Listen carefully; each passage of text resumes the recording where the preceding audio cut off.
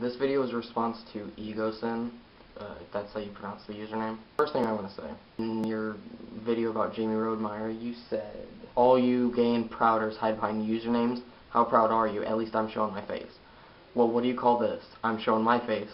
So, I'm here to be a voice for all the people that are either too afraid to stick up for themselves or people who don't have a YouTube account or anything like that. I'm here to be a voice for all those people. So, you're getting pissed at people that are leaving hateful comments on your profile.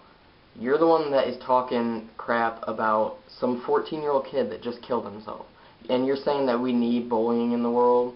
Well, that shows how heartless you are. I don't know if you've never been bullied in your life, but you're maybe 18, 19, 20. I don't know how fucking old you are. But this kid was 14 years old.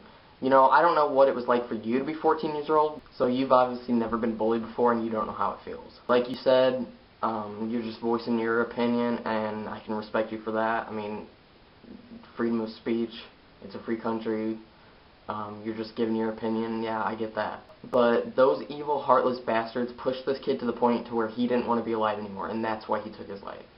So you really have no room to be calling him a coward or saying he's weak for killing himself. No. Because you've obviously never been through that before. I'm not really getting a homophobic vibe from you. I mean, you said that you can respect gays that are, like, out and not the ones that are, like, hiding their sexuality or whatever. But you're also saying that it's crap that Jamey was saying he was born this way. Well, can you explain to me why Jamey would choose to be attracted to males? And look at all the shit he went through. Why would he choose to be attracted to males after all the shit he went through? That's like, okay, when you were born, did you choose to be black?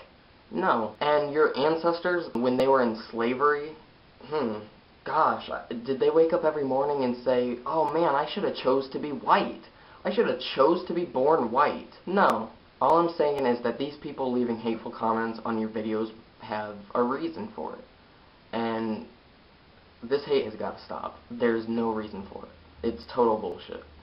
And I'm here to be a voice for everybody, not just in the gay community, everybody that's bullied, and everybody that's harassed or feels like that they have no reason to be alive. That's pretty much all I gotta say on this topic.